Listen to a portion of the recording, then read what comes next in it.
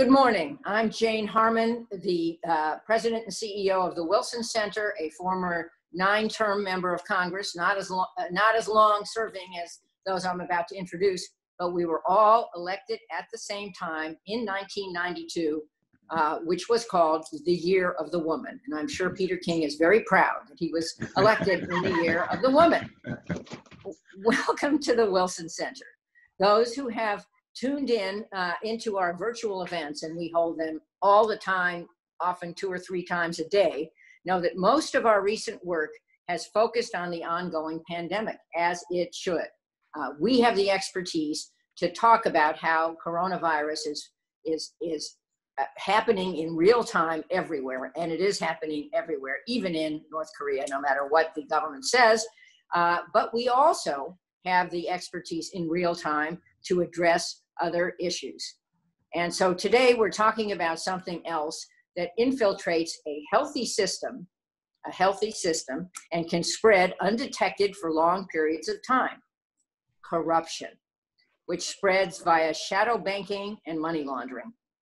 The United States estimates that 2 to 5% of global GDP is stolen and laundered every year. And when most people think of the phrases shell company or tax haven, they probably think of places like the Cayman Islands or Switzerland.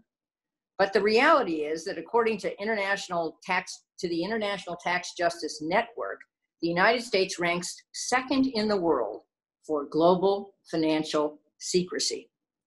States like Delaware, Nevada, and Wyoming, all wonderful places, are well known, sadly, by those with dirty money for their loose regulations when it comes to setting up anonymous shell companies, which are the main way modern kleptocrats move around and launder their assets.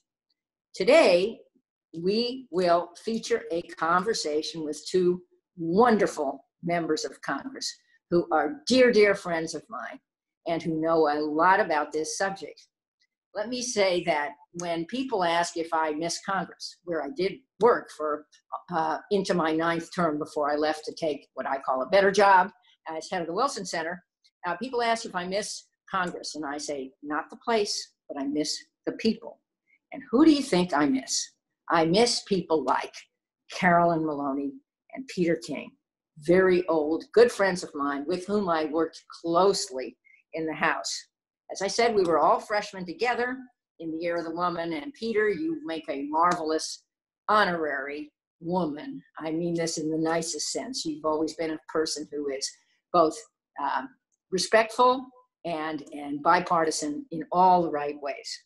So let me just mention one more thing too, which is, speaking of women, Carolyn and I were 2 of 4 members who went to Beijing in the 90s for the 4th UN Conference on Women, and we were there when Hillary Clinton said those iconic words, women's rights are human rights and human rights are women's rights. And Peter and I went at least once, but probably more, to Guantanamo Bay Prison and other places in our roles on the House Homeland Security Committee, where he did enormous service. And Carolyn, just to brag about Carolyn, is the new chair of the House Oversight Committee.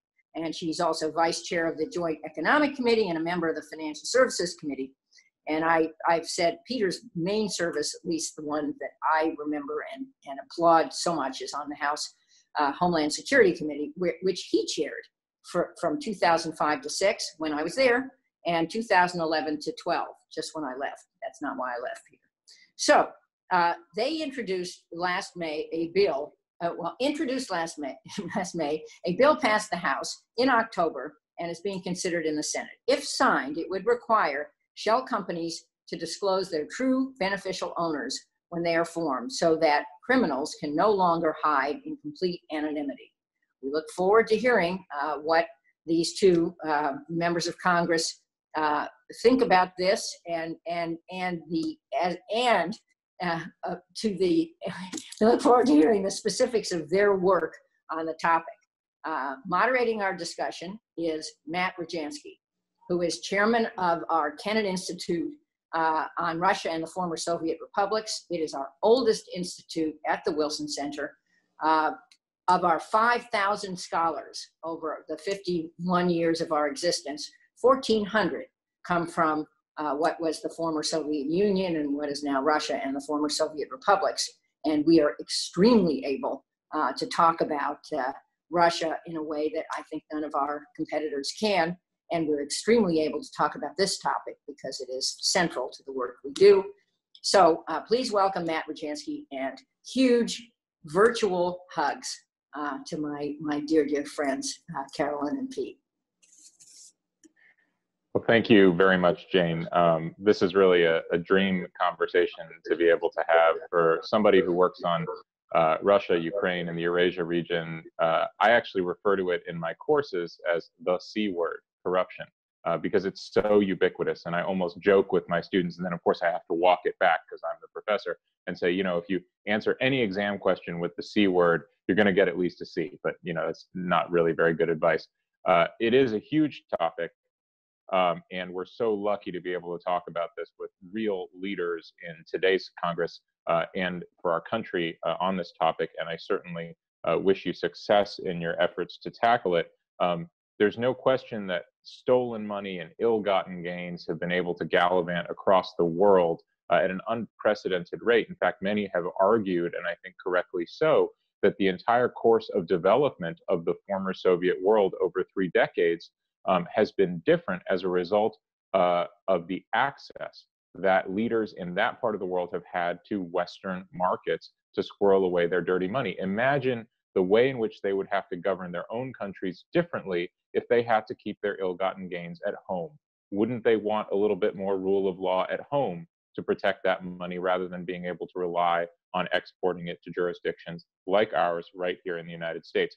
So this is a topic that has implications, of course, for the American economy, where the dirty money gets squirreled away.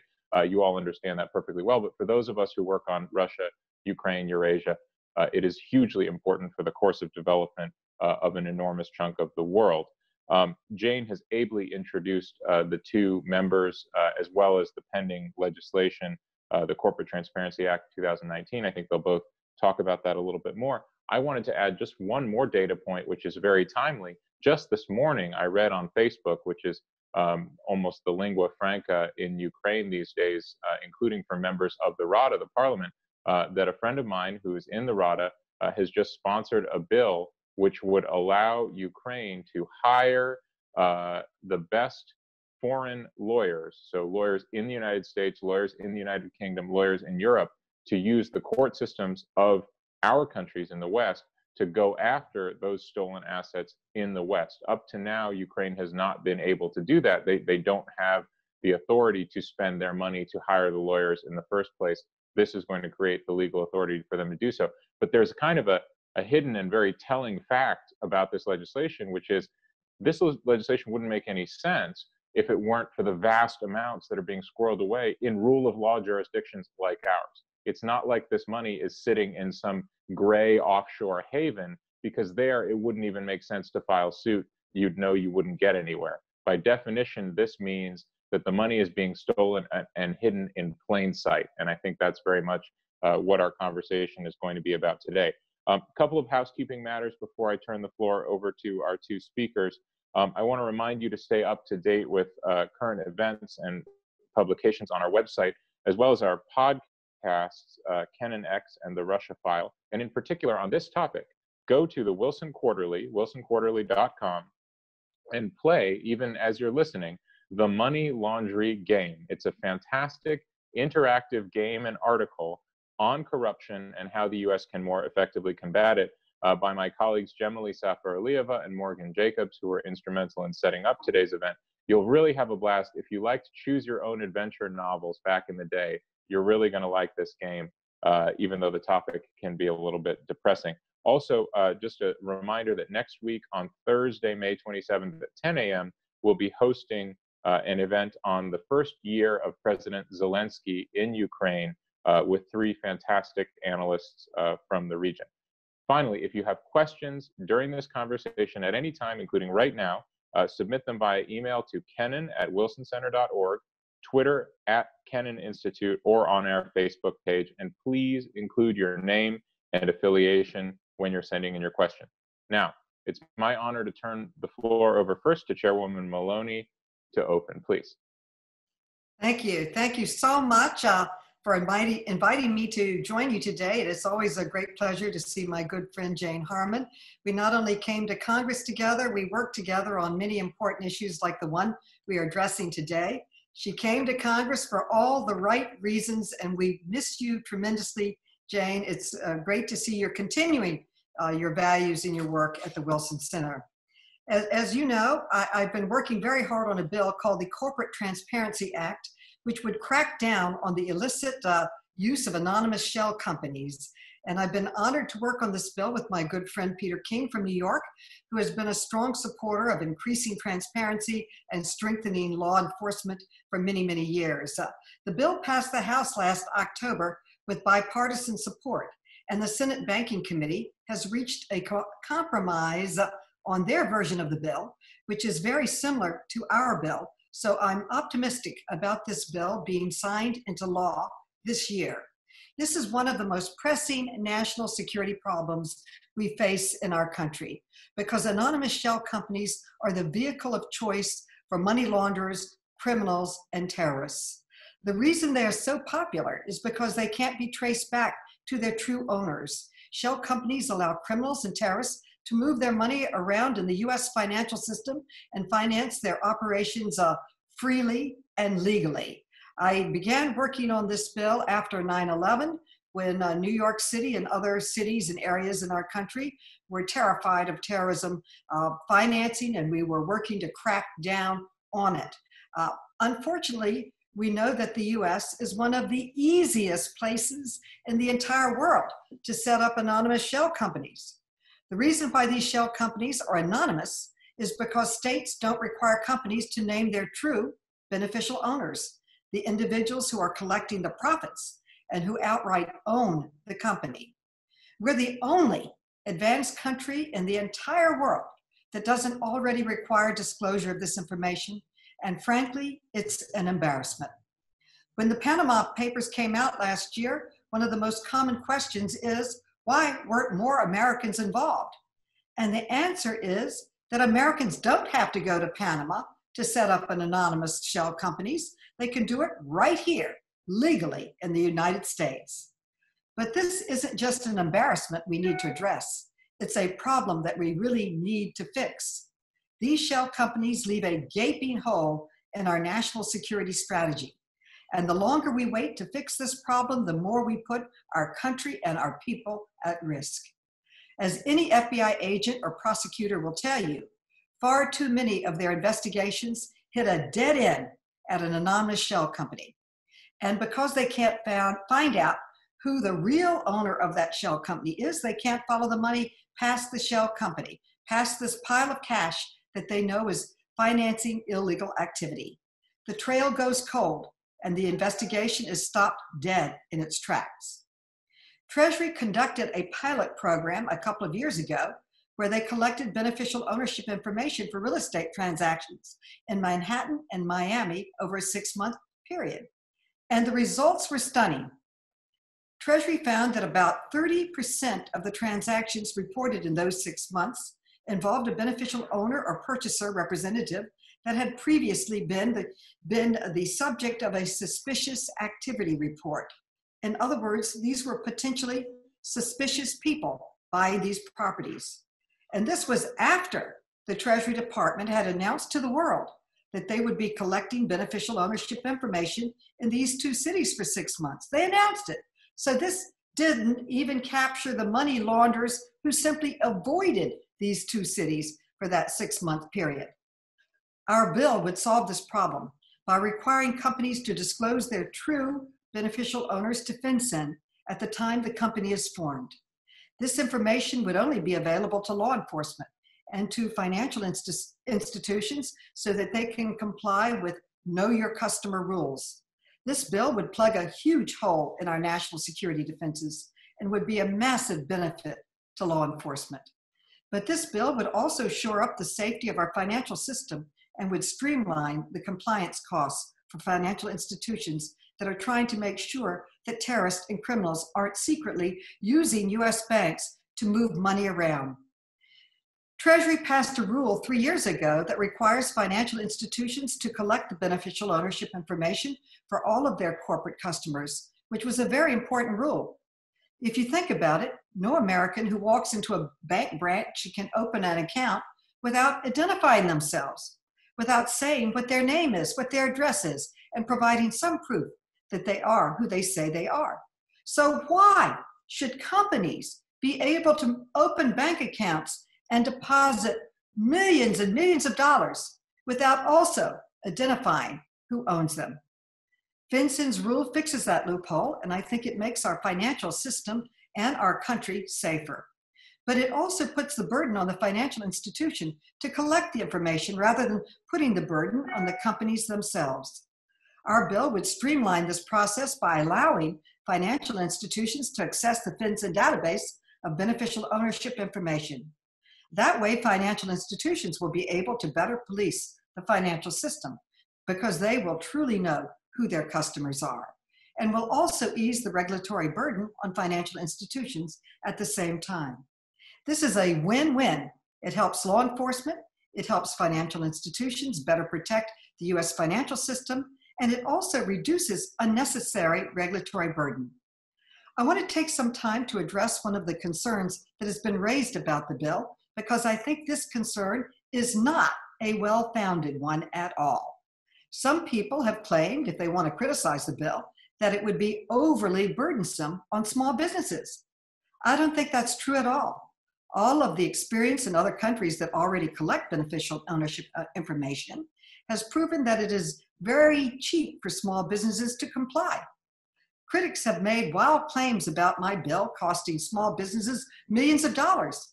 But in the UK, where they already collect this information, the cost of compliance for the average small business was only $200, and that's a one-time cost. It never repeats itself.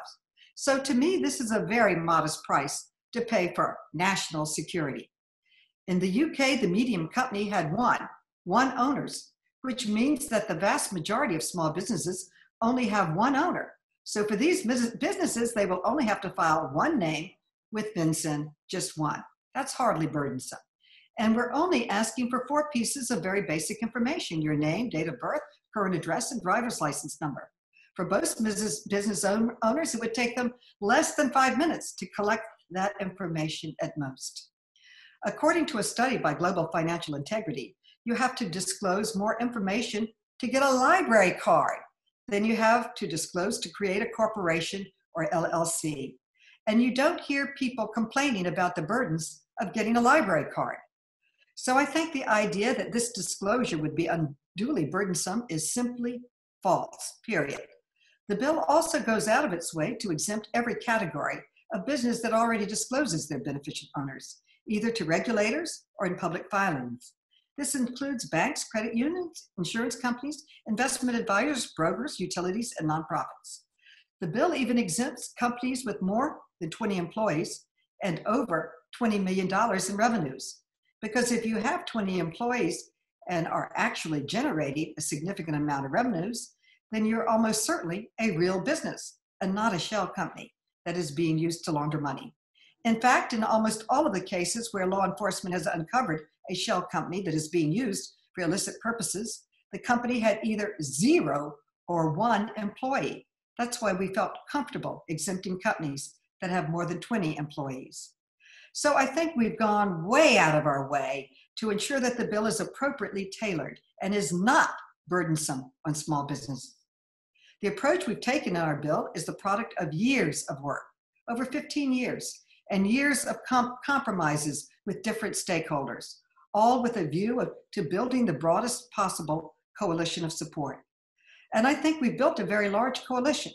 We have the support of 127 NGOs, all of the law enforcement groups, all of the banking trade associations, the credit union trade associations, human rights groups, state secretaries of state, most of the real estate industry, and many more. As I mentioned, we have very strong momentum for this bill. The Senate Banking Committee had reached a bipartisan compromise on their version of the bill right before the coronavirus hit, and we're planning a markup of the bill for the end of March. which unfortunately had to be postponed because of the coronavirus crisis. But the fact that Chairman Crapo, Ranking Member Brown, and Senators Warner and Cotton could all agree that this bill needs to be passed is a great sign that when Congress eventually comes back, getting this bill signed into law can be one of the first orders of business. So I'm optimistic that the stars have finally aligned for beneficial ownership this Congress and that this bill will become law. I think there's broad agreement that our AML system should be both more effective and less burdensome. And so we're working hard to strike the right balance and to get these reforms across the finish line. And with that, I'd like to thank you again for inviting me to speak alongside my good friend Peter King on this very important issue. And I'll be happy to answer any of your questions. Thank you so much for having me at the Wilson Center. Great to see you, Jane, and I yield back. Thank you. So much, Madam Chairwoman. Mr. King, please, the floor is yours. Matt, thank you very much. And let me at the outset thank Jane Harmon for doing so much to arrange this and for the outstanding work that she does. I had the privilege of not just being elected the same year as Jane, but also working with her in the Homeland Security Committee, which was formed after the attacks of 9/11. And especially when I was chairman of the committee, I had great reason to thank her for her bipartisanship. That committee, by its nature, could have lent itself to partisanship. It could have lent itself to cheap attacks, which all too often we do see in parts of Congress. Jane was the ultimate bipartisan warrior. We were able to pass bipartisan legislation on chemical plant security, maritime security, any number of other issues that were so important as the whole Homeland Security community was developing. And Carolyn Maloney, again, Carol and I also were elected in 1992. We both represent New York. We're both on the Financial Services Committee, and we worked on many projects together. We're not always on the same side politically, but we almost always try to find a way to eliminate the differences or minimize the differences and find ways to come up with a bipartisan compromise. But Carolyn has been the real leader on this issue. This is something she's been involved in, really since 9/11. When we first saw it really came home to us about how dangerous the whole concept of shell companies could be, terrorist financing, terrorist funds being transferred all over the world. So this bill, and Carolyn's gone into great detail on it. But the fact is that it only applies to companies of less than 20 employees. We have the support of really almost every concerned stakeholder. Carolyn mentioned the NGOs, human rights groups. As far as I know, every police organization, they were extremely supportive of this. We made a point of having all the information, all the data given to FinCEN. Others wanted to put it to another federal agency. We felt FinCEN was uniquely qualified and able to, collect the information and also to store it and to provide it as needed to the various law enforcement groups around the country, around the world. So this is, again, it's essential. It's very good news that it is making progress in the Senate.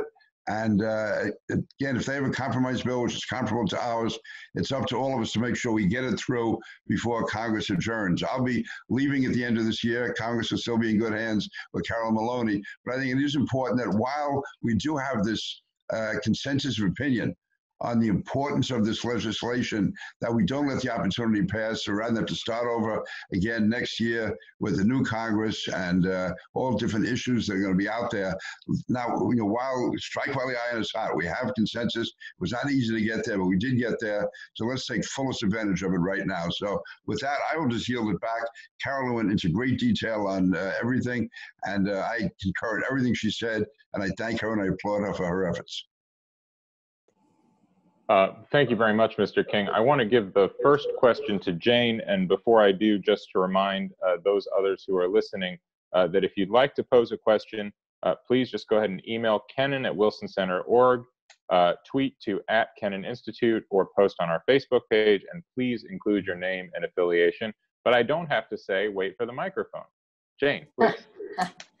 Well, thank you, Matt. And Peter and Carolyn, you make me so proud. You do. I would like to freeze frame this entire Zoom effort and showcase what competence and bipartisanship still looks like in this Congress. It's so rare. And it's so appreciated, not just by Grandma me, but by so much of the public that is so despairing and turned off by the toxic partisanship up there. As I was, I gotta say, you both know that. And to you, Peter, I didn't mention that you're leaving.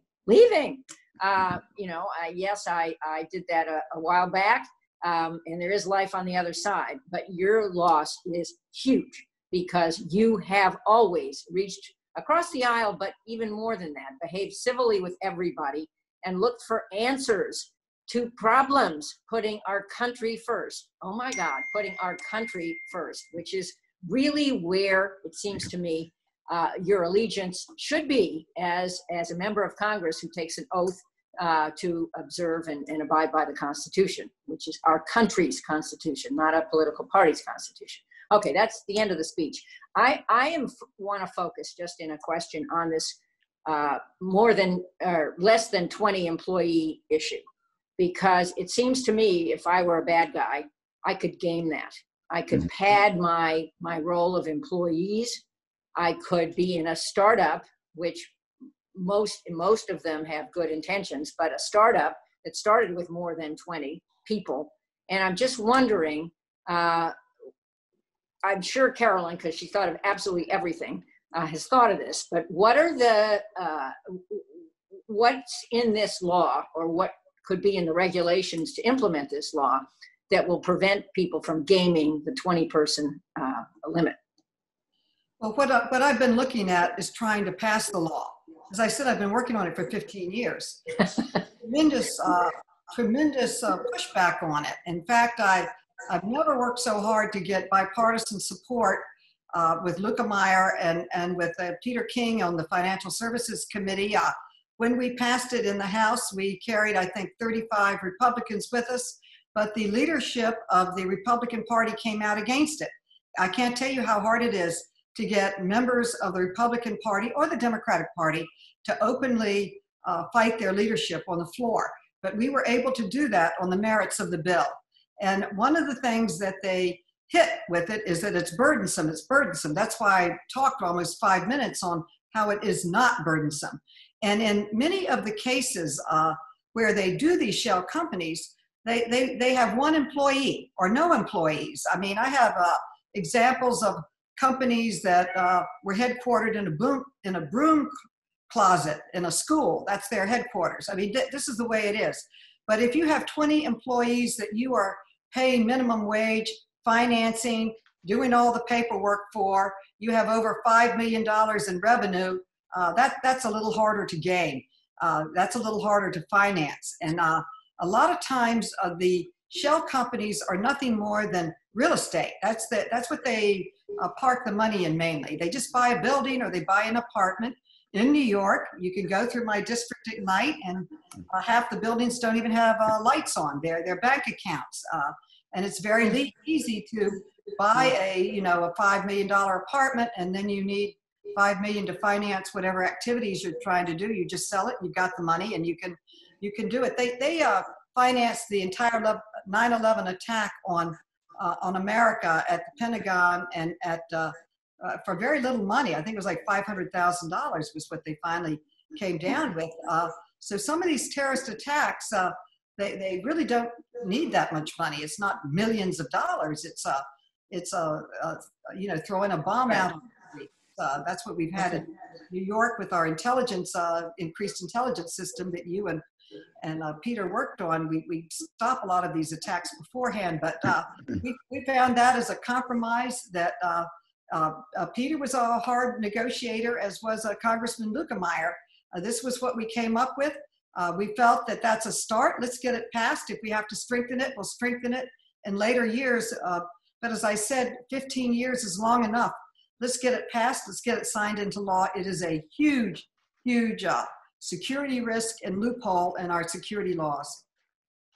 Okay. Yeah, Jane, I think it's safe to assume that everyone is always going to try to game the system. This makes it more difficult for them. It narrows the gap a bit. And if more has to be done later, we will. But as Carolyn said, it was not that easy getting a majority together.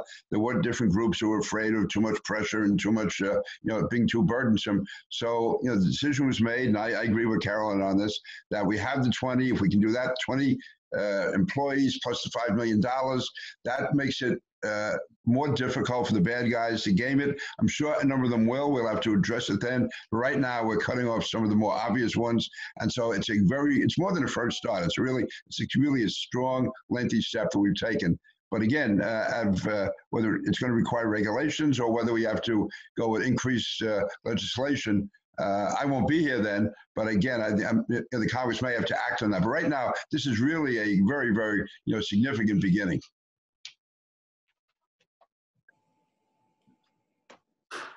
Thank you, Jane, and thank you both. I have a ton of questions, but we're already getting questions in. So what I want to do is try to weave a few of them together. First, a question actually from a diplomat at the UK embassy, perhaps exercised by my mention of the UK along with the US as a center of this problem, very well known in Eastern Europe and the former Soviet region. Londongrad is the joke about Russian expatriate money in the city of London. So his question is, what sort of message do you think the US would send to international organized crime groups and other countries deliberating over whether to implement a register if Congress passes beneficial ownership legislation? And of course, the UK did that recently, I think about a year ago. Well, first of all, I feel one step at a time. I'm focused on getting this through, and as Peter knows and Jane knows, there's a lot of ifs still out there on whether or not you can get it through the United States Senate and signed into law. So I am focused on those steps first. We have followed actually the UK and the European Union. They have already implemented disclosures, registries, and all kinds of things. But I'm just trying to pass this bill at this point. But I always study what the UK is doing. We'll be studying that in the future. But right now, I think we still have a huge burden ahead of us. The only thing anyone's working on right now is COVID response and getting our economy moving again and protecting our people, hoping to develop a vaccine. So we are very, very focused on that. All of the attention, all the committee work, everything. We were fortunate to get it through the House, and we will be fortunate to get it through the Senate, given the current climate we're in. Yeah, I would basically agree with Carol, and also say that the Brits have been very close partners with us on so many issues, whether it's terrorism, international finance. They are great allies to have. And again, as Carolyn said, this is our first step. We have to get this done first, and then we'll be looking to expand it. Because to me, this is, when you're talking about the kind of money that's out there, and you're talking about the devious minds that are manipulating it, we know that more will have to be done. But it's important to have a solid base. And this legislation will be a very solid base to work from. And what we have to do after that, I think will have to be done. But we have to get this done first.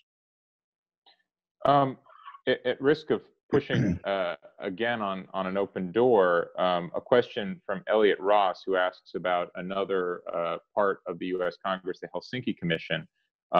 He asks about a series of bipartisan bills that I guess they've developed that are waiting in the wings to deal with kleptocracy more broadly. Is it on your radar screen at all to kind of make a package of this effort, and then maybe what you might call the demand side of corruption abroad, targeting the kleptocrats themselves? Is that something that you've thought about? Well, that is not in the Financial Services Committee. This bill came out of the Financial Services Committee, on which both Peter and I serve. And I'm also on the leadership team that is looking at legislation. That package of bills has not been mentioned in our leadership deal. But right now, as I said, responding to the coronavirus has taken all of the energy and focus. I feel that I have great respect for anything that can pass the United States Congress and get what I call that very fragile flower of consensus that gets through the United States Congress and the Senate, it's not easy. Peter and I have worked together on a number of bills. They've all been difficult. They've all been unbelievably hard. And every time we have a bill that's ready to move, everybody moves in and they have everything they want to attach to it. But if you attach it to it, it loads down the bill and then sends it back for more hearings. And then it gives people who are really opposed to it on other levels an excuse to be against it. So I think after 15 years of working on this bill as a bill to move, that every law enforcement leader in the country has endorsed. It to me is amazing that law enforcement has asked us to pass it. Please give us this tool so we can combat terrorism in our country, and we still haven't passed it. So at this point, I'm opposed to loading up any other thing that would then require it to pass again the House, have hearings again on the House, and would probably mean that it would not pass in this Congress. We have pushed it to this point. Let's push it over the finish line. I'm proud to join the Helsinki Committee in a bipartisan way on what their initiatives are and participate in their hearings and help them pass whatever it is they're working on, but they haven't contacted me up to this point, nor have they mentioned it, nor has anyone mentioned it in the source of roughly 10 different hearings that we've had on it. Yeah, if I could just add to that, and I think Jane Harmon will fully agree with me on this. One of the real problems we have with the Homeland Security Committee is that so many other committees can claim a piece of the jurisdiction. And we could have a simple, not a simple bill, but a bill that like chemical plant security, we worked on it with great time and effort, port security, and then you'd find this committee or that committee would claim a small part of the jurisdiction, and they could bark it down for months to get it through. Or you had to make unreasonable concessions to them to move the bill. This bill that Carolyn and I have, and again, it's primarily Carolyn, is a Financial Services Committee bill. The last thing we want to do is to open it up in any way to allow any other committee to try to get a hold of it. Not that there's a pride of authorship, but one thing in Congress that has to be streamlined is this multi-committee jurisdiction over bills. So I agree with Carolyn. Let's keep this right now. It's finely tailored to the Financial Services Committee. Nobody else can slow it down. And we start putting any other bills attached to it or make it part of a package, then you just open it up to needless delay. And again, this is a solid base. We're going to go really, from 0 to 90 on this, put it that way. And then that other 10% we can fill in. But let's get this done. Let's build this solid rock of a foundation. And also I want to note that Secretary Mnuchin supports the bill, which is Secretary of Treasury, which is a huge step forward. So the administration is on record supporting the bill also. And he has testified 2 or 3 times before the Financial Services Committee in support of the bill. So we're having all the stars come together. So let's try to push it over the finish line. I want to go back with you guys. I mean, Jane is very correct that this little rectangle in front of us is a microcosm of how bipartisanship should work, because you're so focused on getting it done, which is actually a very rare thing in Congress today, and it's great to hear. But I want to take a couple steps back to what you talked about earlier, which is the kind of conceptual rationale for this thing. I hear terms that, all of us have lived through the last couple of decades of post 9/11, like countering terrorism, countering illicit finance, if you will, the national security rationale, right? We have lived through a couple of decades in which that rationale, and I'm not arguing that is necessarily the case here, but you have to grapple with it, has led to unintended consequences. So here we're going to be peeling back all kinds of layers of what are traditionally thought of as protections and legal devices, like the legal personhood of a company that makes the American economy very, very special. It makes it it's a place where you can do things. Jane asked about this earlier in a sense with the startup company, right? And you've touched on some of the pros and cons, but if you could just address this challenge of the national security rationale for cracking open the door, that then let's say you get a massive flood of law enforcement interest that at the end of the day is not really about national security. Maybe it's about prosecutors deciding that they can target people, here at home that they couldn't target before, et cetera. Have you guys thought about that kind of, it's not really civil liberties per se, but it's maybe just the balance of motivation between what's pure national security and what is maybe something else? How do you address that? Well, you can't just go fishing. You can't go into the file and look around. It is a secure file, and you don't have access to it. The only way you would have access to it is if you were a prosecutor with an open case. In other words, you were saying that this criminal was buying property and trying to finance some activities, or were tied to Al-Qaeda or whatever. You'd have to have an opened case to be able to go in and you would have to then apply to FinCEN and say, this is my case and it's opened and we're doing this. It's not an idea. It's that you have an open case that you are trying to prosecute. So you'd have to meet the same standards that a prosecutor would have to meet no matter what. Yeah, exactly. And there's always this balance, and especially so since 9/11. In fact, next week, when we come back to Congress, I believe we're going to vote on the extension of FISA. The court that was set up actually before 9/11, but it's really been fully implemented after 9/11. And there's questions there of civil liberties, there's questions there of abuses. And so you're always trying to balance that. And so it's not easy, but we did try to take all of that into account with this. And we felt that FinCEN was the best repository for all this. And again, it's, prosecutors can always abuse, criminal defense lawyers can always abuse. It's there, that's part of the system, and it's up to us to try to monitor that. It's up to the courts to try to monitor it. And but it's not that it's easy, but also, the Constitution is not a suicide pact. We have to try to work within it to get the job done. Always aware that with human nature, there are people who are going to try to abuse the system, just like there's, the financial people are abusing the system with these shell corporations. So it's, again, it's a balance. And Carolyn and I, again, we work carefully on this.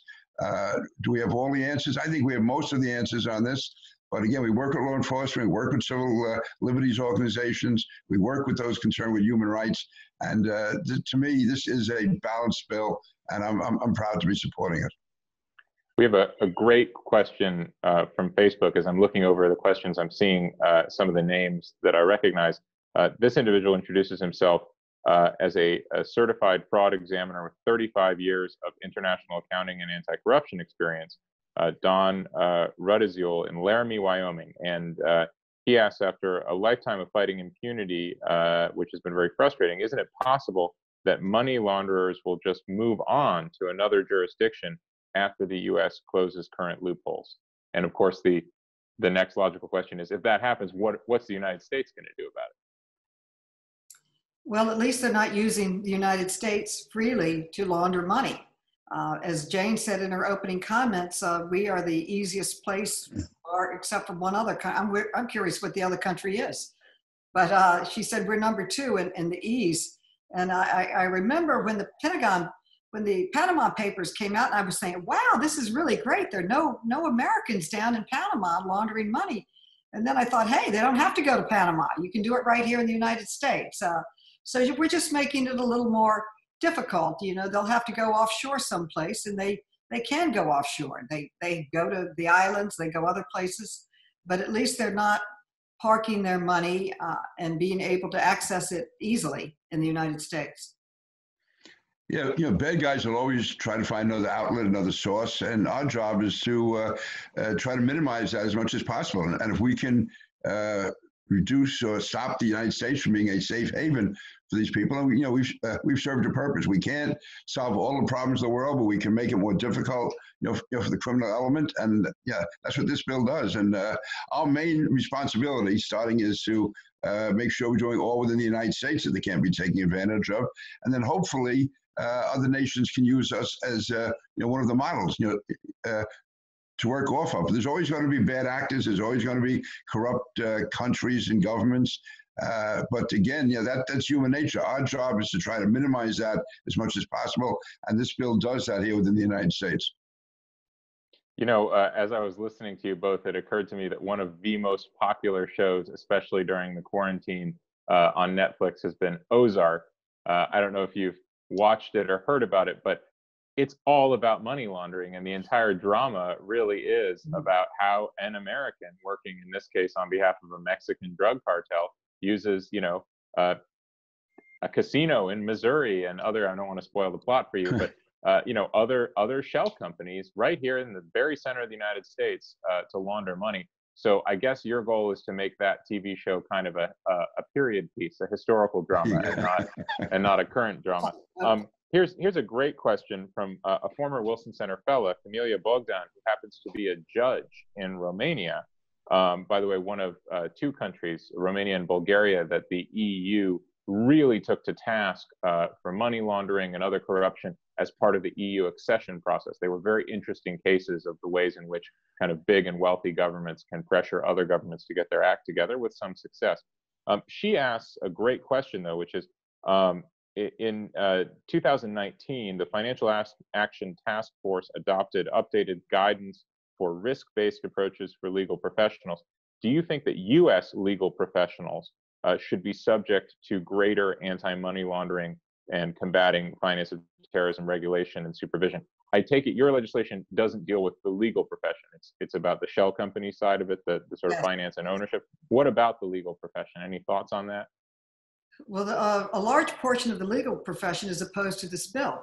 In fact, there was a 60-minute special edition that they interviewed roughly 13 attorneys in America. And they came in and said, look, I'm representing a leader in Africa. He wants to hide zillions of dollars in yachts and apartments and doesn't want anyone to know. Can you help us? And all of them but one said, yes, come to us. We'll put it in an LLC. One of them even said, whatever you do, don't go to a bank because they'll have to reveal who you are. We can put it in an LLC. We can hide all the illicit money you want. Only one of the attorneys said, get out of my office. What you're trying to do is illegal. So what can I say? So we are going to, we're attacking the LLCs in this bill. We're not, attacking the legal profession. Peter, before you jump in, that's just sort of too perfect. A question came in from Tutu Alicante, the executive director of Equatorial Guinea Justice, on exactly this point, saying, what are the tools in the act to target the enablers of kleptocracy, bankers, lawyers, accountants, escrow agents, and other professionals in the United States who create the shell companies, et cetera? So that's exactly the point you were making, Congresswoman. Yeah. Mm-hmm. Yeah. Again, our bill is targeted, again, toward the LLCs. Having said that, if a lawyer is found to have been working to work around this, again, that could be a violation of this law. So, I mean, that's the whole thing. And also, you do have disbarment proceedings. You do have the bar associations being more aware of this. And again, there is that fine line between defending an unsavory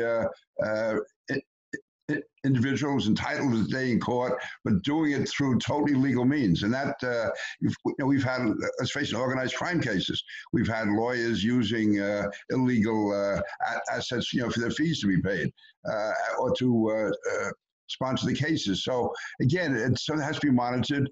And that would probably be the next step. But again, I think lawyers should be careful if they try to work with clients to surreptitiously violate or not comply with this act, because I would consider that to be a violation of law, certainly something that could be subject to disbarment proceedings. I'm saying that as a former lawyer. I haven't practiced in years, but again, no profession is perfect, and there are lawyers who have been engaged in actually facilitating money laundering. Forget the international corporations or anything else. We're talking about just organized crime here in this country, where lawyers have worked with clients to, to hide the money, to launder the money. So that's, again, part of human nature.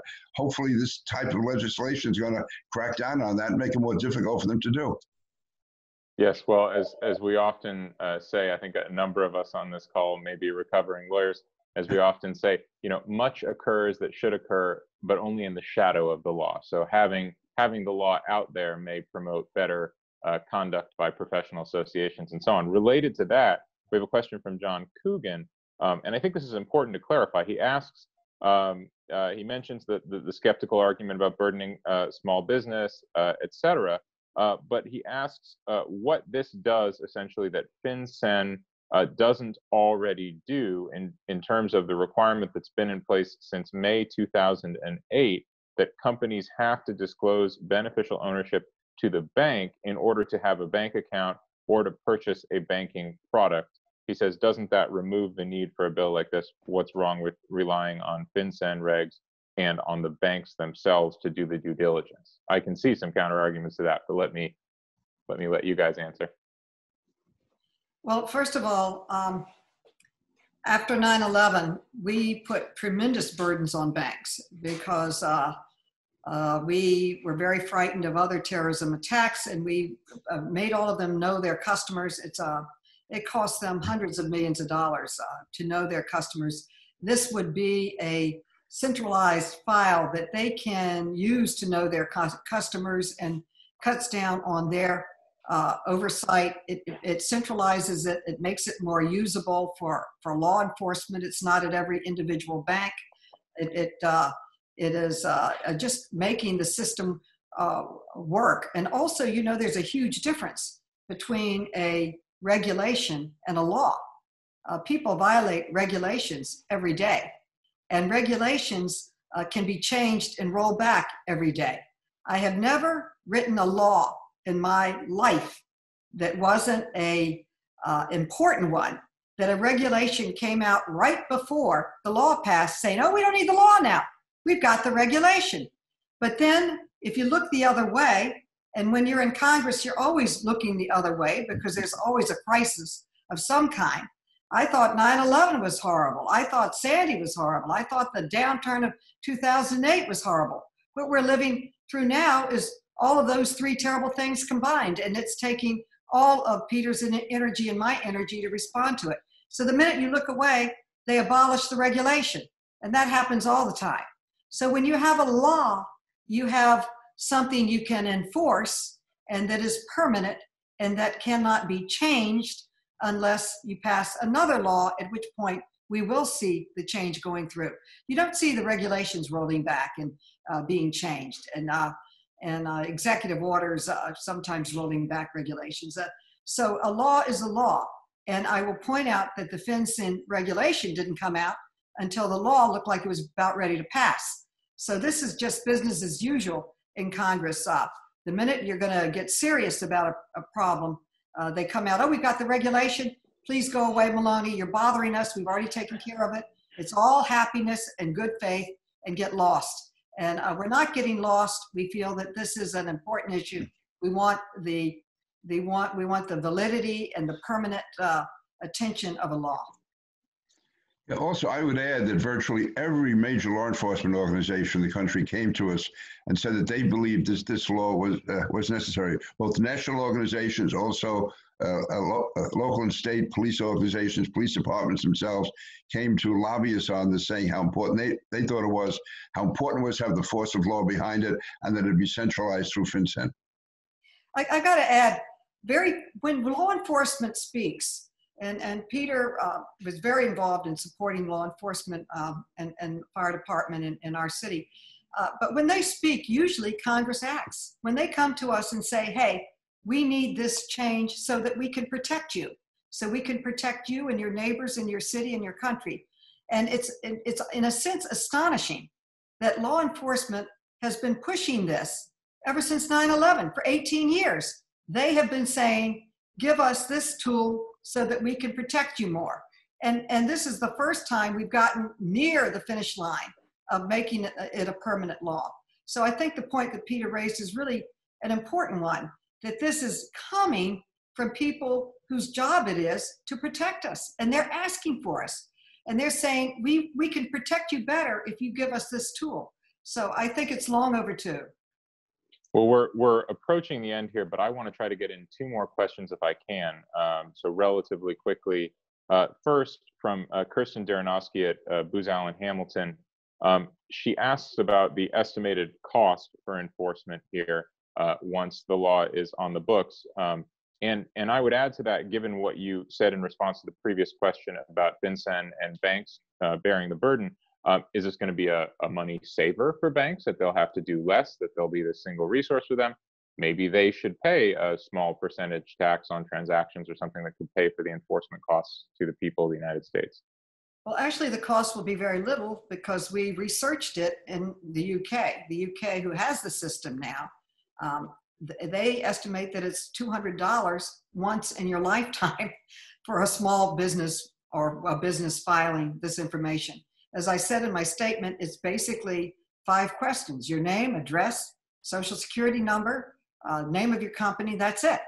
And so it's, in fact, the research showed that it took more information to get a library card than to fill out the form for this. So the people that are opposed to it have been arguing that it's going to cost money.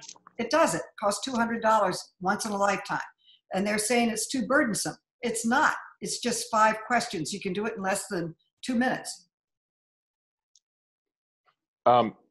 This final question is really a hobby horse of mine. It's something we deal with by no means exclusively, but certainly very much in the think tank industry in Washington.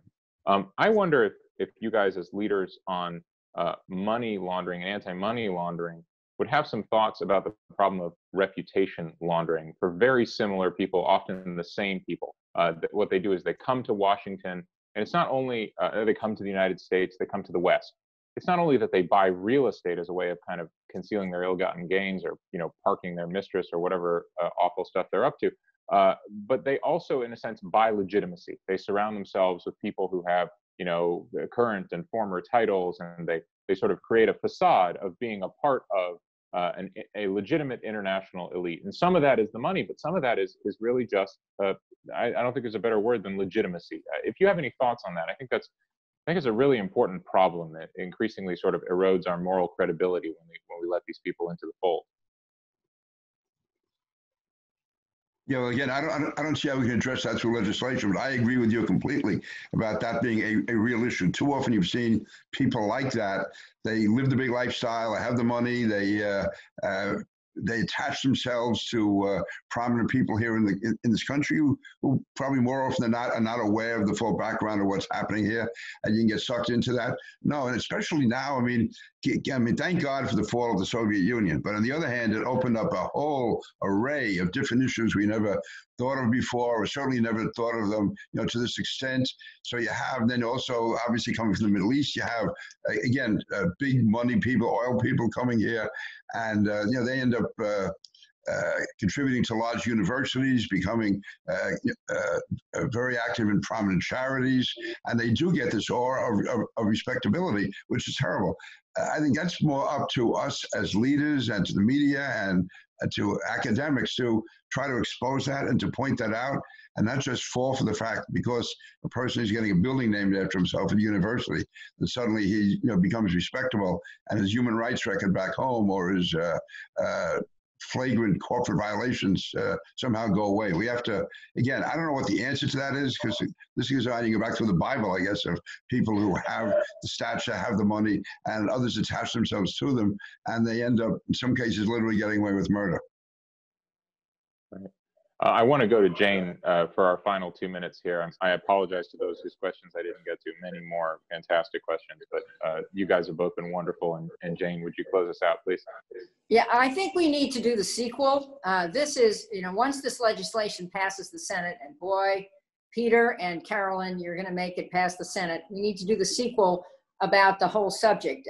It's so impressive. I want our audience to understand this. It is so impressive to see 2 members of Congress from different parties serving on the same committee and working together to try to get a bill passed. Peter said it's 90% of perfection. I don't know that I ever achieved that in my life, but that's pretty damn good, just got to say. And they're both right that they've got to keep the jurisdiction in one committee, because if they don't, this thing will never happen. And maybe listeners wonder why Congress is organized like this. I think that's a fair question. It's for another panel, but it is organized like this. And I remember how hard it was to get things like maritime security laws, or even the law setting up the Director of National Intelligence, which is something I'm very proud of having played a key role in, through Congress. Oh my God, it was hard. So I wanted to close with this. Man, you started with this move of the Rada in Ukraine. The Rada is the legislature there. Finally, trying to get over the endemic corruption that it has been part of over all these recent years in Ukraine. by allowing the hiring of outside counsel. I mean, some lawyers really are good and noble who could help fight corruption. That's enormously cool, and I think we should celebrate that. I think we should really celebrate this effort in our own country, which most people are not aware of, to close a loophole, a loophole that has been exploited to our detriment. And this legislation seems to be doing it. So the Wilson Center doesn't lobby for legislation. So I'm not lobbying for legislation. I'm just commenting that here are two people in different parties who add so much value to our current political life, which needs so much value. So I can't say enough how grateful I am to both of you for being on this program, and to you, Matt, because your questions were excellent. So that's it, folks. That's all, folks, as they used to say in Howdy Doody. Thank you. Okay. Thank you all so much. Bye-bye. Thank you. Great. Great to see you, Jane.